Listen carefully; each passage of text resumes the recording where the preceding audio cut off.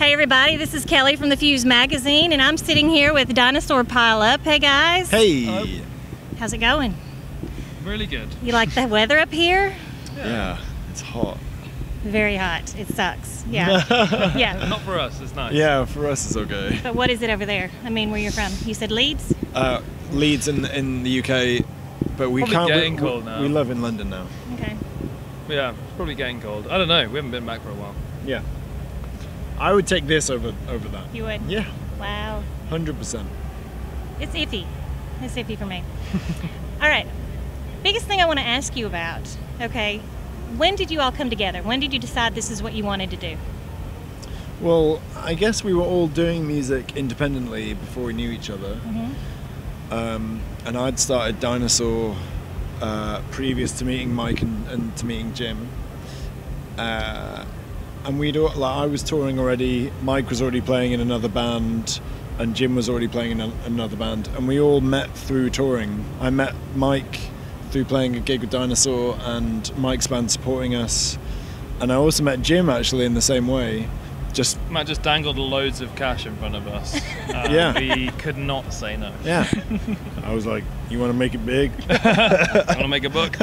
And then we just met through touring, and like Mikey joined the band quite soon after, and then Jim was still playing with other bands, and when those bands disbanded, we were old school friends, so we just kind of hooked up. I mean, I've wanted to play music since I was like 9 years old. Yeah. So, and I imagine it's probably the same for you guys. So it's just, I don't know, it's kind of a lifestyle thing, more than like a career choice or whatever, being like, I want to be dude in a band. Yeah. You just sort of are drawn to playing music the whole time. Mm-hmm. It's not like you're picking a job. Because you would not pick this. No, Jesus, you really wouldn't. But you do it for the love, you know. Your album, what did you decide that you wanted to make the album about in general? What did we want to make the album about generally? I mean, What did you think about before everything got started rolling? I mean, we were doing a lot of touring, weren't we?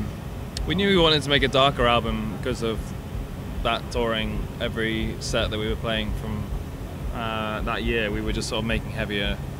So we knew that the direction that we wanted to go was going to be that way inclined for the next record. Yeah. We were going to record the album together, and we were playing together a lot. And like Mike said, everything was just getting heavier and heavier, and it was obvious that that's what we wanted to do. Mm-hmm. You know. Your song 1111. I've read a lot about the whole 1111 thing. I'm having a lot of 1111 experiences myself right now. Right. Yeah. What does it mean to you? Well, it's funny because we found out about all the theories about 1111 and all the stuff about it after it had become significant to us. So the reason why we have an 1111 thing is because during that touring period, when I was writing a lot of the ideas for the songs, we were on the road for like a year and a half. Mm-hmm. And we just all saw 1111 like everywhere you can imagine. We would see it, and like numbers, train platforms, like flight gates, anything. Yeah.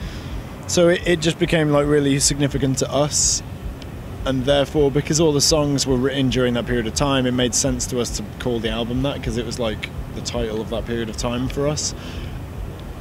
It was only after that we kind of read about all the theories about it, and the fact that it's a thing. We didn't really know about that. I didn't know about it either until I started seeing it everywhere. Yeah. And then y'all's song came out, and I was no like, crap. So I start getting out, Googling everything. 1111 about being angelic spirits around and all that kind of stuff. So yeah, and we read about the first, because when we were like, this is a thing for us, we started reading about it, and the first thing I read was that it's when you're like creative energies, you kind of reach a plane. Even though I don't necessarily believe in all that stuff, I just thought that was kind of cool that it's about creativity and stuff. For us, obviously, it was just about that period of time and kind of memories, I guess, because all the different places we were at, like India, Japan, States, we went everywhere. So for us, it was silly things like it being in India at the Taj Mahal, and then the guy's like, "Oh, there's 11 spires on this side," and then when you walk through, there's 11 on that side. And you're like, "Well, so